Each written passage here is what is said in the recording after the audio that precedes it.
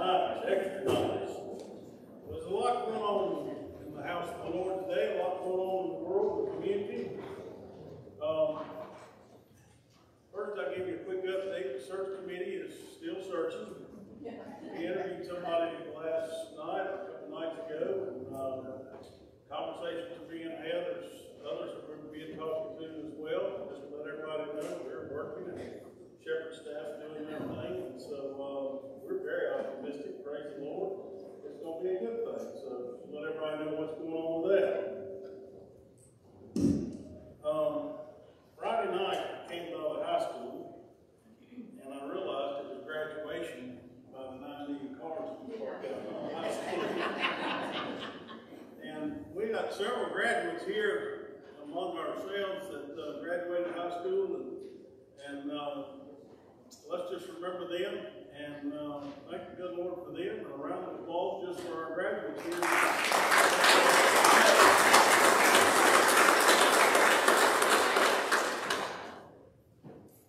Also, I want to mention that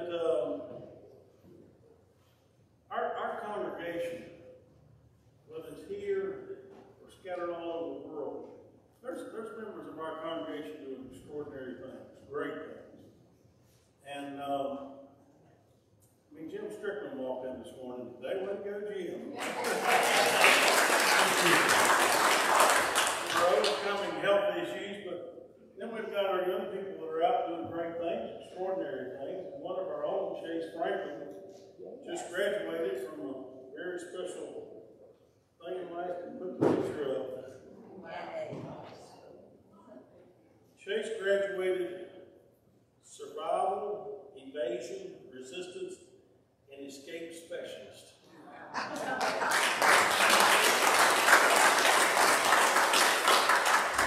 He's one of those guys that we're training. He's so good that he's going to be training those that are doing that. And so if you're in the Air Force, if you get shot down by enemy lines or whatever, then he is a survival, evasion, resistance, and escape specialist. That's pretty awesome. I know Annie needs to be like that, married to me sometimes. Isn't that great? Let's give Chase out. You might be watching on the interwebs, but let's give him one more round of applause.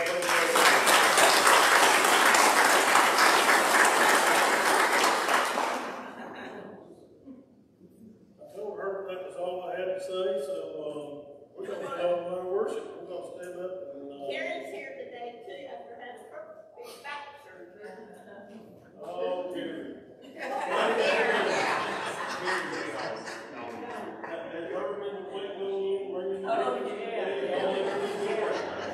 He is mowing the yard.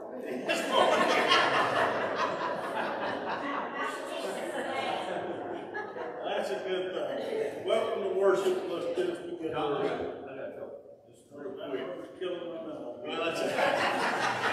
I just found these two things out right before the service. So I want to share them. Della, we thought Della was on her way home, and she was, but she made it to Kentucky. She's back in the hospital with an issue with her stomach. Is that right, Brenda? And she's been there since Wednesday, correct?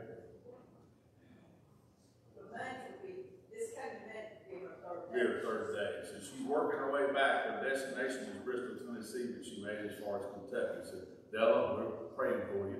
Yeah, so are they driving back? They're driving back, yeah. Wow. And then Molly is coming home on the 19th of June. She's coming back home from Abbott Street.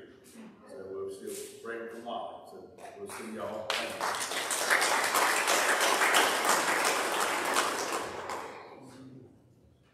Okay, let's all stand together and sing our first hymn, number 470, Footsteps of Jesus. We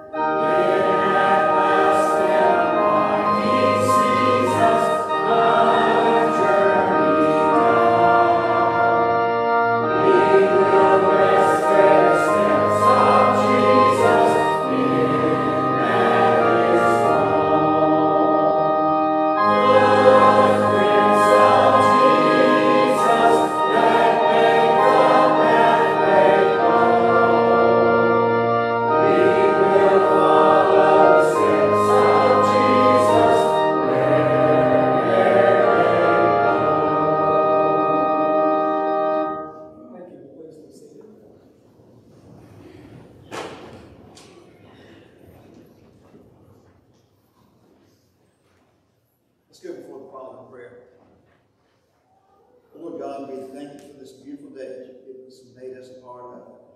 We are in awe of the beauty that surrounds us as we look outside. We're in awe, Lord, of the good folks that we're near and they were worshiping with this morning. We're in awe, Lord, when we think of what you've done for us. By your mercy and your grace, you've sent your Son Jesus into the world to die on the cross for our sins, for our own personal sins, and to bring us redemption, forgiveness of sins, and eternal life as we trust in you, Lord Jesus. We thank you. We just thank you. We thank you, Lord, for all that you've given us, and thank you for this church. Pray your blessing on this church, Lord, and all the people, of course, who are the church. And we offer ourselves this morning as the body of Christ, asking, Lord, that you guide and direct, that we'll listen to your guidance and your direction, and as we read it in your word, as we follow your Holy Spirit, as you speak to us, Lord, and guide us along the way, we pray. Guide us in the footsteps of Jesus, we ask you. We thank you, Lord, for the many blessings that we have, and certainly the provision that you've given us, and provision of healing and comfort and strength. And with that in mind, we lift up folks today, and we ask that you will be with the family of Danny Spurrier, be with them and help them through their time of loss. And we pray that you'll replace their grief with joy. Joy knowing that Danny is with you. Pray, Lord, that you'll be with Carolyn Wilbur, who's back in the hospital. And pray at 96 years old. We lift her up and pray for her healing, strength, guidance for the doctors, and give them an unusual amount of wisdom to pray. Thank you for being Della. Thank you that she's made it home this far, back to Kentucky, or to Kentucky, and we just ask that you'll give them the doctors the wisdom and so forth for her. Give her a great amount of strength, we pray, so that she can come home towards with your will. Lift up Molly to you, and we thank you, Lord, for what you're doing in her life and the plan on her coming back on the 19th. We pray for your blessing, she and her family. And Lord, that we lift up our graduates here at this church, and pray that your blessing on each and every one. May this be this time in their life. We ask that this be such a special time, not only of accomplishment as they graduate from their institutions or schools, but also, Lord, we ask that you will keep them safe in your care as they celebrate, as they go on vacation, as they go to the beach and wherever. Just keep them in your care. And we ask that your holy angels will surround them and keep them safe according to your will. And guide and direct them, Lord, then, from that point. Guide them and direct them in the steps that they take. And may their steps be in accordance with your will and for your glory. Thank you, Lord, for hearing these our prayers. Bless our worship time together. For we ask all these things in Jesus' name. Amen. And now we'll receive the burnt offering.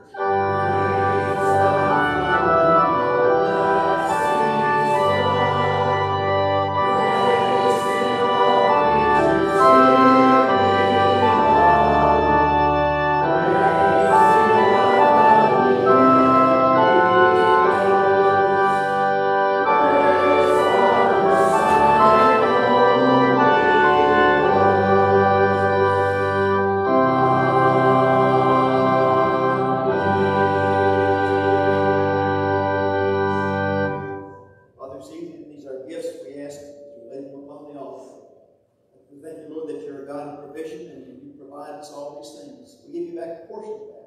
We ask that you will bless us as we give it. Bless these gifts, we ask, in accordance with your will, in Jesus' name. Amen.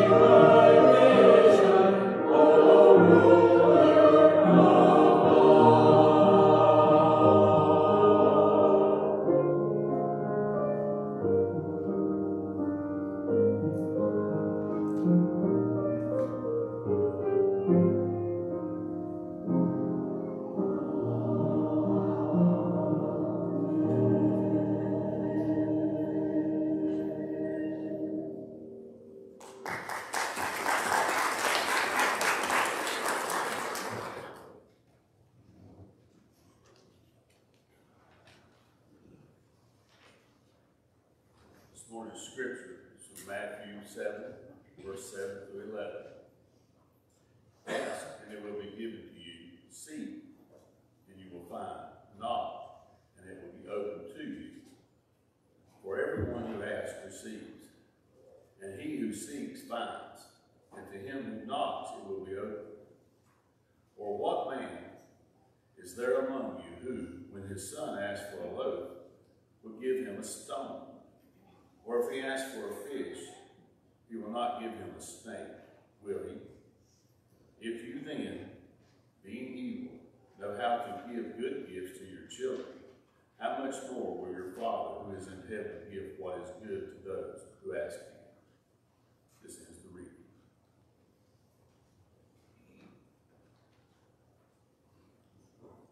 Good morning. Good morning.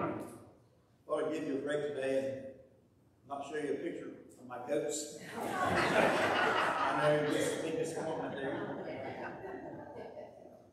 I have literally hundreds of pictures of my grandchildren, however.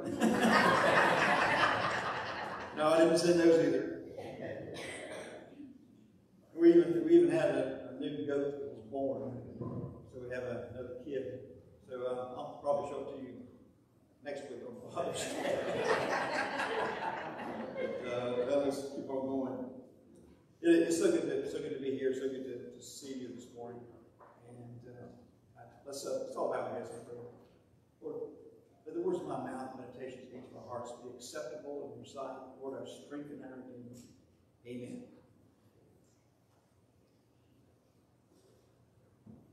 Ever been to Hatteras Island? Of course, of course. One of my favorite places to go. I believe it, and it has been for many years.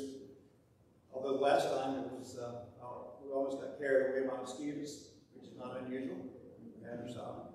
But they just followed a hurricane, so it's been several years ago.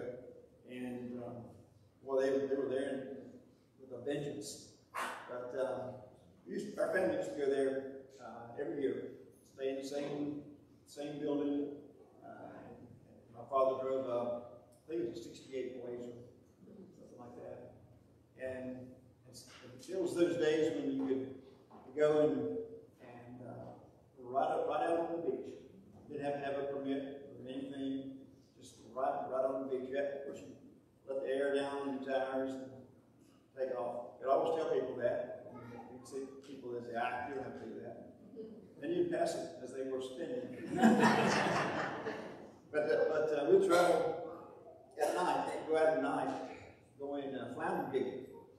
And my father had this inner tube with battery in it and had a light on the pole. And this is for flounder gigging. We'd go out into the bay. But to get out there, we'd have to travel at night on a dirt road, not even a road, it's a dirt path where you could see other vehicles had been.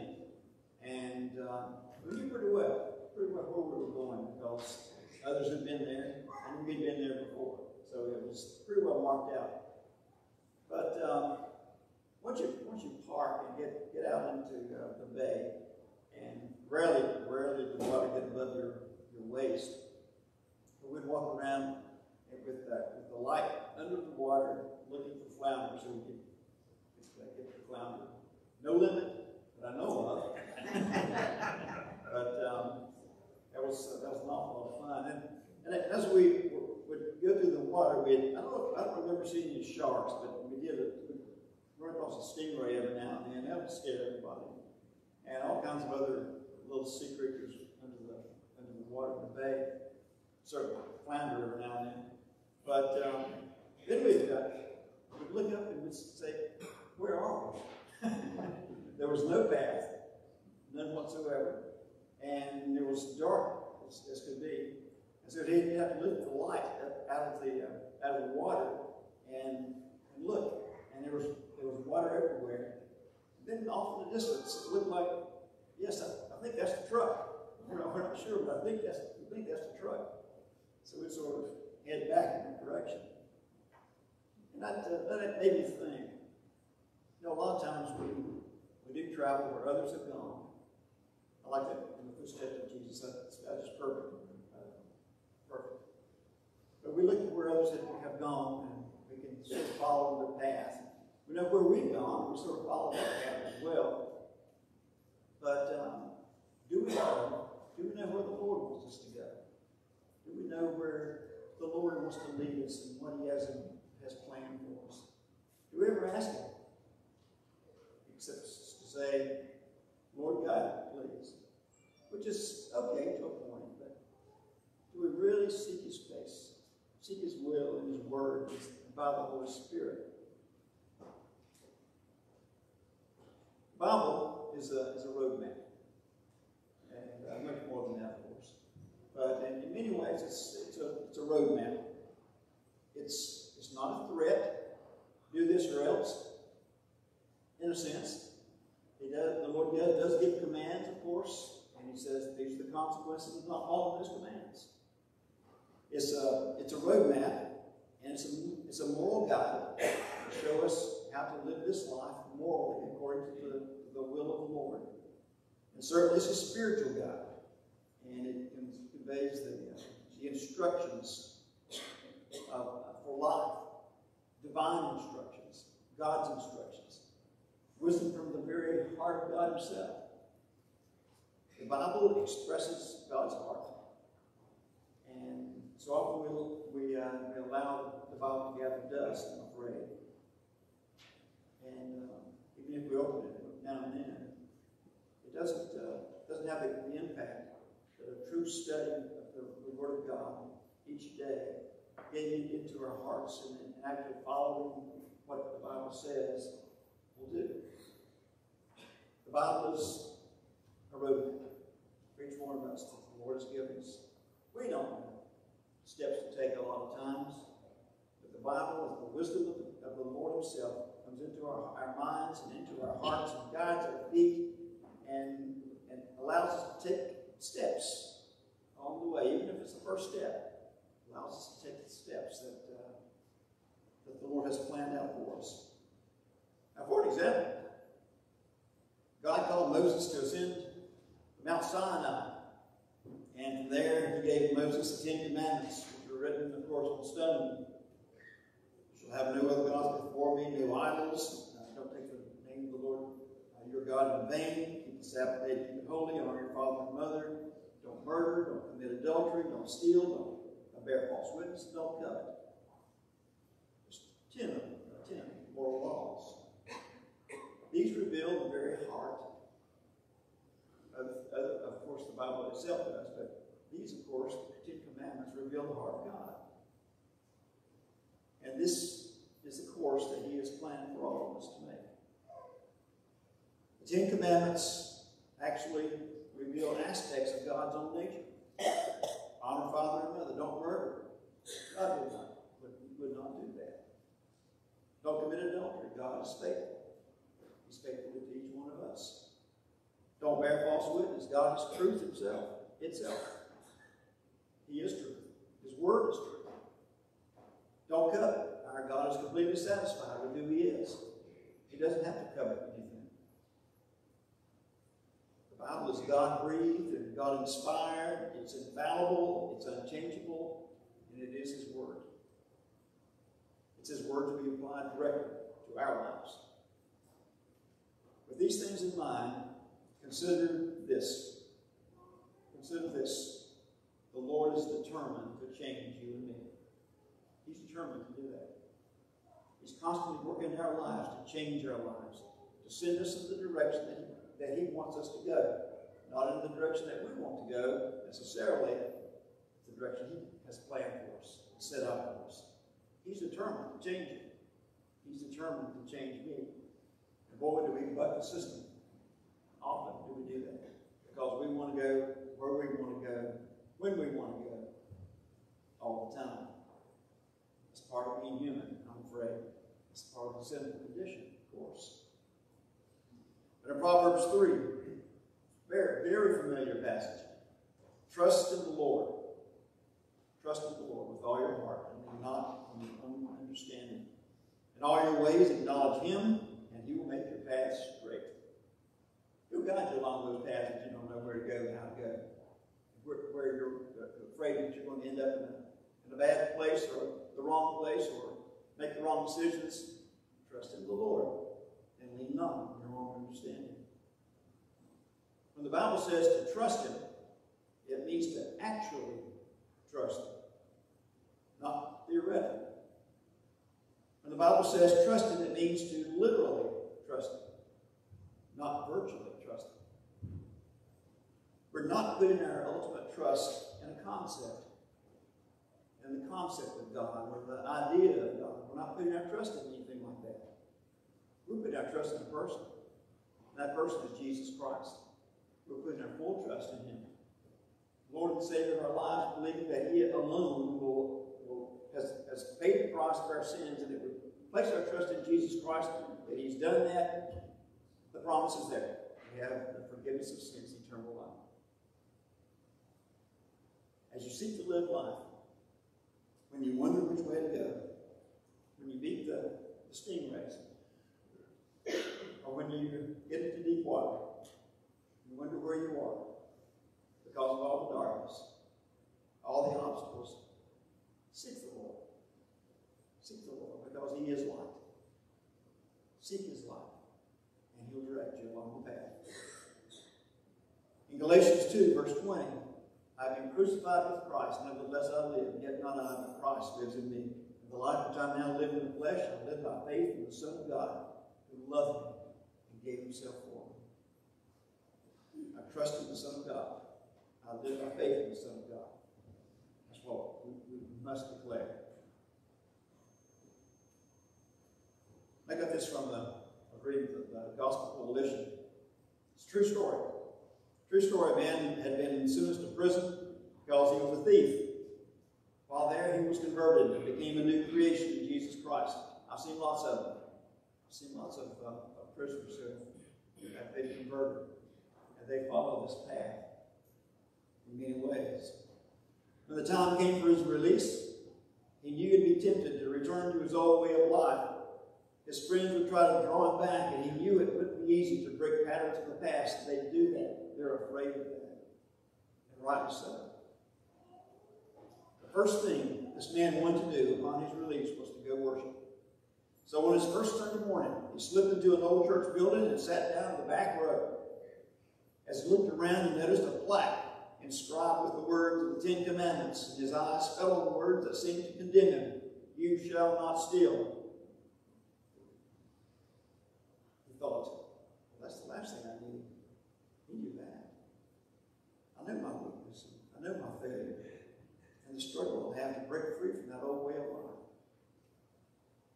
As the service progressed and the man kept looking at the words of the plaque, they seemed to take on a new meaning he hadn't seen before. In the past, he'd only known these words as a forbidding command, you shall not steal, which it is. But now it seemed God was speaking these words as a marvelous promise. You shall not steal. It seemed God was saying, you are a new creation in Christ. And for this reason, you won't go back. You won't go back to your old way of life. The Holy Spirit lives in you and will lead you in a new life in which you will no longer steal. You have the ability now not to steal. And you won't. Just follow the Holy Spirit. Allow the Holy Spirit to guide you. Allow the Holy Spirit and the Word of God to be the light that shows you the path that the Lord wants you to take. This is having a trusting and prayerful attitude in life. In Romans 6, even so, consider, and this is the bottom line, come to this decision on your own, by reason, but consider this. Consider yourselves to be dead to sin. The battle's in the mind, of course. In this Christian life, it's in the mind. Consider yourselves, come to the conclusion that you're dead to sin, but alive to God in Christ Jesus. Therefore, do not let sin reign in your mortal body, so that you obey its lusts. And do not go on presenting the members of your body to sin as instruments of unrighteousness, but present yourselves to God as those alive from the dead, and your members as instruments of righteousness to God. For sin shall not be master over you, for you are not under law, but under grace. The Lord will help you every step of the way. Psalm 91. He who dwells in the shelter of the Most High will abide in the shadow of the Almighty. I will say to the Lord, my refuge and my fortress, my God in whom I trust. For it is He who delivers you from the snare of the trapper and from the deadly pestilence. He will cover you with His pinions, that is, His feathers, and under His wings you may seek refuge. His faithfulness is a shield and bulwark. Though we have to abide in the shadow of the Almighty, we have to be with Him. Galatians chapter 5, verse 1, it was for freedom that Christ set us free. Therefore, keep standing firm and do not be subject again to a yoke of slavery. Now, in Matthew's Gospel, unless you have dyslexia, in Matthew's Gospel, chapters 5, 6, and 7, these are known as the Sermon on the Mount. You're very, very familiar. You're well aware of those, of course. It's sometimes thought of as Jesus' declaration of the kingdom. This is the declaration of the kingdom Jesus was essentially saying in chapters 5, 6, and 7. In these, Jesus gives us instructions on how to live this life. It's the roadmap in life. It's the path that we must take. In chapter 5, you can see the Beatitudes. I'm not going to read them all. Blessed are the poor in spirit, for theirs is the kingdom of heaven. Blessed are those who mourn, they shall be comforted. Blessed are the gentle, for they shall inherit the earth, and so forth. Then in chapter 6, the Lord's Prayer. We see the Lord's Prayer. We also see it in the Gospel of Luke. We see the cure for anxiety. I'll go there. Chapter 6. For this reason I say to you, do not be worried about your life. Don't raise your hand. Anybody worried about your life? From time to time. I guess we all do it, don't we? Don't be. That's what Jesus was saying about worry, this worry thing. 2 words, don't be. Don't be worried. Here's a summary in general terms of what we so often worry about and pray about. Do not be worried about your life, Jesus said, as to what you will eat or what you will drink, or for your body as to what you will put on. We worry about money, what's for dinner, and how do we look. And then other things too. Jesus said, is not life more than food? And the body more than clothing? Look at the birds of the air. That they do not sow nor reap nor gather into barns, and yet your heavenly Father feeds them. Are you not worth much more than they? And who of you, by being worried, can add a single hour to his life? And why are you worried about clothing? Y'all look great, by the way. Observe how the lilies of the field grow. They do not toil nor do they spin. Yet I say to you, that not even Solomon in all his glory clothed himself like one of these, Jesus said. But if God so clothes the grass of the field, which is alive today and tomorrow is thrown into the furnace, will he not much more clothe you? You have little faith. Do not worry then, saying, what will we eat, or what will we drink, or what will we wear for clothing? For the Gentiles eagerly seek all these things. For your heavenly Father knows that you need all these things. In fact, that's what the Gentiles live for. Gentiles, in this sense, meant the unbelievers. This is what unbelievers live for. If you know Jesus Christ, and you remember when you weren't a follower of Jesus Christ, then you know what I'm talking about. That's life right there. But the Father knows you need all these things. But seek. It says that seek. That means through prayer, through reading His Word, through the choices that you make. Seek first His kingdom and His righteousness, and all these things will be added to you. So don't worry about tomorrow, for tomorrow will care for itself. Each day has enough trouble of its own. That doesn't mean you and me worried about it. Then chapter 7. Chapter 7 begins with Jesus admonishing His disciples and us not to judge. Then comes the scripture that was read this morning. We finally get to the scripture that was read this morning. Jesus said in Matthew 7, verse 7, ask. And the tense, I can't remember what the name of the tense is, but it doesn't matter. But I'll tell you what it says. It says keep asking. Keep asking, and it will be given to you. Seek, that is, the tense means keep seeking. Keep going. Right now, don't stop. And you will find. Knock, keep knocking, and it will be open to you, Jesus said. Here's the problem with prayer. I guess I could rephrase that title. I don't know. But sometimes it's the problem with our prayers, I guess. Sometimes our prayers are sort of half-hearted. They're perfunctory. They're quick because you have something else to do prayers.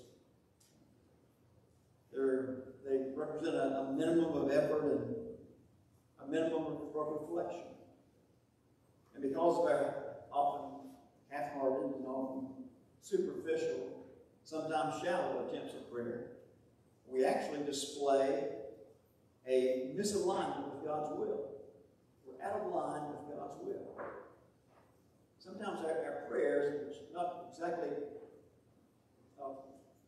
full of our coming from our hearts and sort of aimed at God, and hopefully everything's going to turn out all right. It really displays a misalignment with Him, with His will. And when we're not allowed with will, it can reveal disbelief.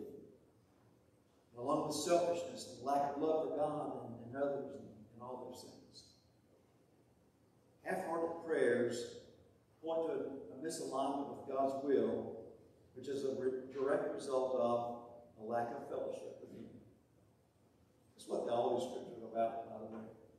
It's a fellowship with the Father, with the Lord Jesus Christ, the Holy Spirit who He has sent, our triune God.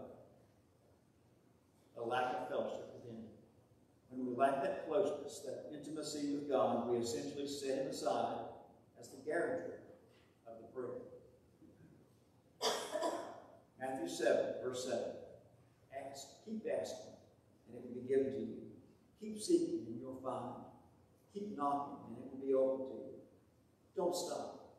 Keep meeting with your Heavenly Father. Keep praying with the Lord Jesus. Keep speaking with, listening to, and obeying the Holy Spirit.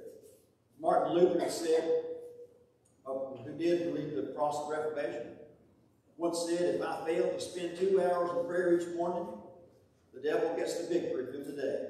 I have so much business I cannot get on without spending 3 hours daily in prayer. John Wesley prayed 2 hours per day. George Whitefield, great evangelist, prayed at least 3 hours a day. 1 hour in the morning, one in the noon, and one in the evening. He was a great evangelist. E.M. Bounds, who wrote several books on prayer, prayed 3 hours daily. John Welch spent at least 7 or 8 hours daily alone with God in prayer and the study of His Word. Goodness. I'm not saying those are the ones you should follow. I'm not saying that at all. But I'm saying spend some time with the Father. Spend some time with the Lord Jesus Christ. And speak with Him. Listen to what He has to say to you. Fellowship is absolutely the key to this life that we live, the spiritual life that we live, the spiritual life with Jesus Christ. Wringing your hands and pacing the floor and saying, what am I going to do? What am I going to do? Doesn't help one bit, because you're worried and you're not giving it all to Him. In Matthew 7, again, for everyone who keeps on asking receives. He who seeks, keeps seeking finds. And to him who keeps on knocking, it will be opened. Or what man is there among you who, when his son asks for a loaf, will give him a stone? Or if he asks for a fish, he will not give him a snake, will he? If you then, being evil, know how to give good gifts to your children, how much more will your Father in heaven give what's good to those who ask Him? In everything, therefore, you do this. In everything, therefore, treat people the same way you want them to treat you. For this is the law of the prophets. I go to the law of the prophets referred to in Romans 13. Owe nothing to anyone except to love one another, for he who loves his neighbor has fulfilled the law. For this, you shall not commit adultery, you shall not murder, you shall not steal, you shall not covet. If there's any other commandment is summed up in this saying, you shall love your neighbor as yourself. Love is no wrong to a neighbor. Therefore, love is the fulfillment of the law. And what does this have to do with our life today? Well, look at the news anytime, and you see the world is falling apart. Looks like our culture is falling apart. It's unbelievable. I'm not going to go down the list. I could. I don't want you to be discouraged at all and go in that direction. But believe me, we do these things. We follow after Him. Follow the path that He is taking. We'll change the world. At least our world. And the Lord will use you in a way that you could never imagine. Verse 14 of Romans 13, 14. But put on the Lord Jesus Christ. It's like sinking into your clothes. It's like relaxing into your clothes. It fits so well. Put on the Lord Jesus Christ. And make no provision for the flesh. Don't feed the flesh. I'm not talking about food. But don't feed that fleshly spirit. The main point of the prayer is this. The main point is to change us. It's change God. You're not going to convince God of anything. He already knows. He just wants you. He wants me. And he wants us to come to him, into fellowship with him.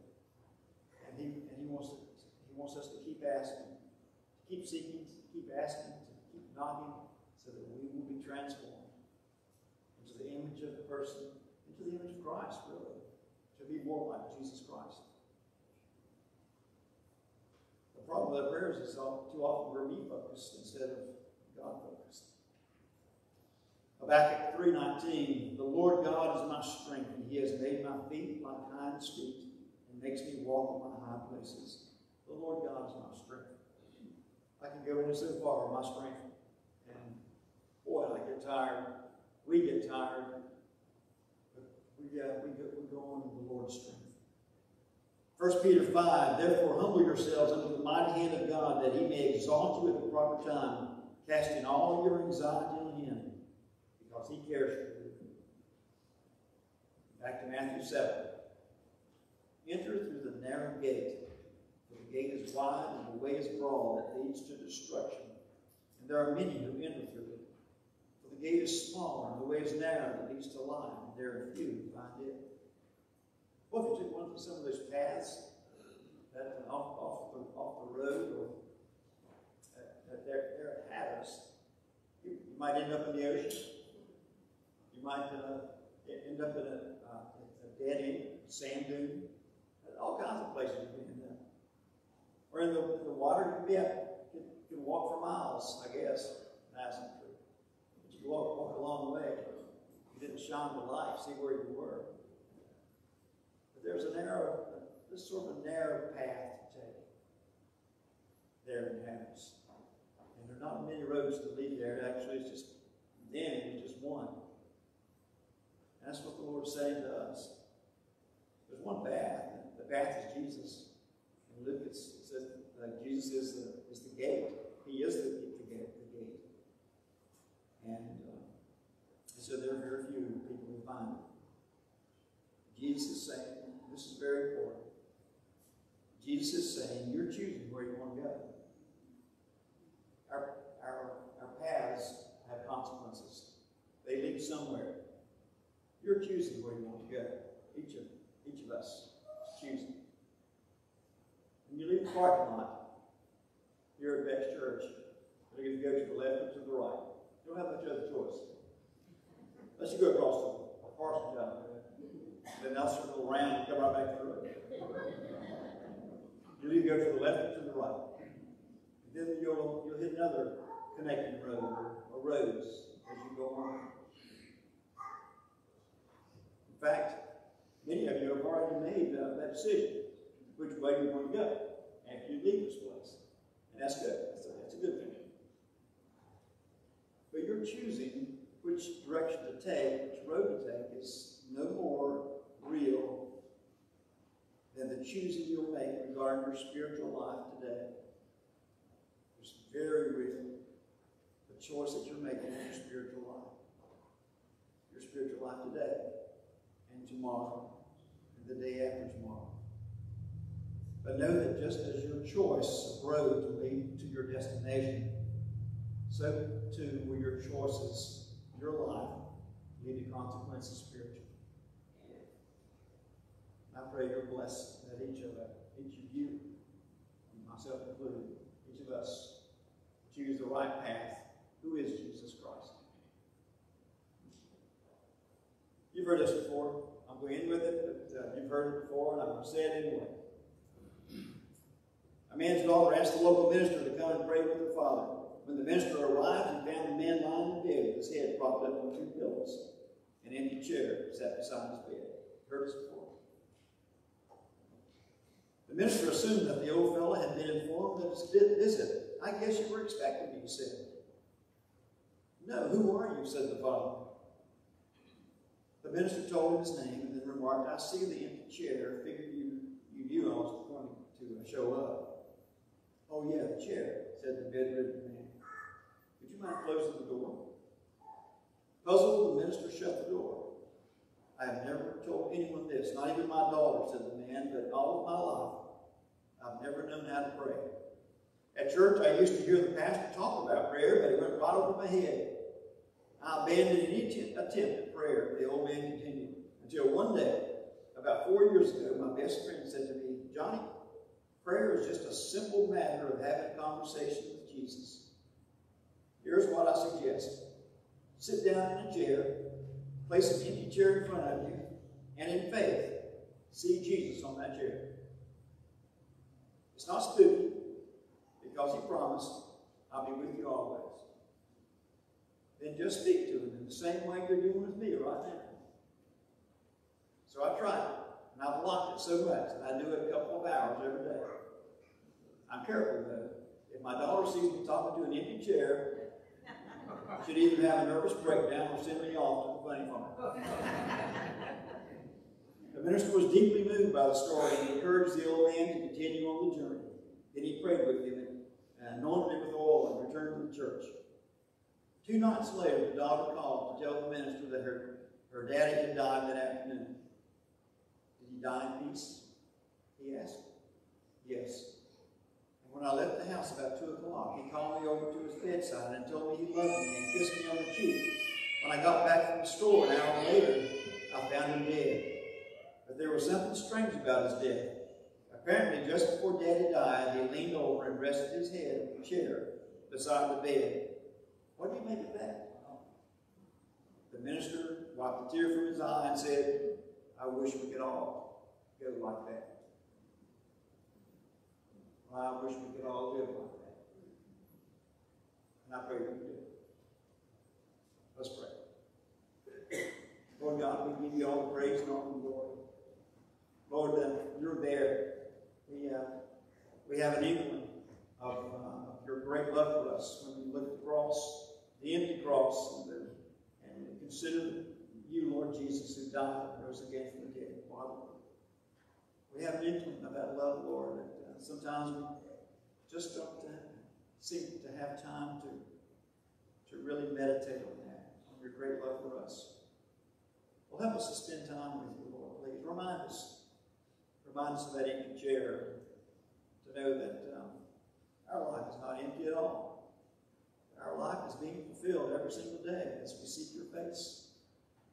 And help us to seek you, Lord. Even though we can't see you, we know that you're there because you promised such.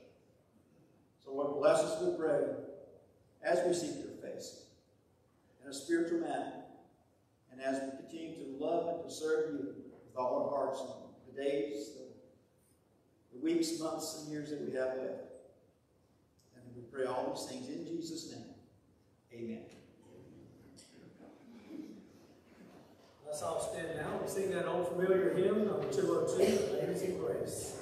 Thank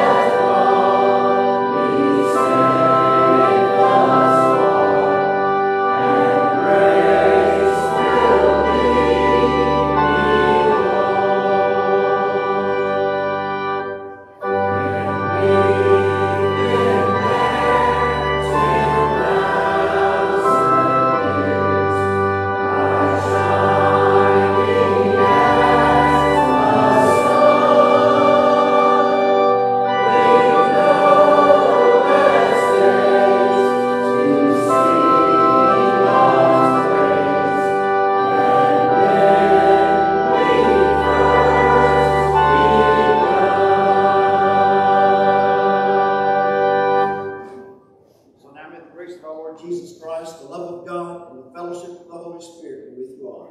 Amen.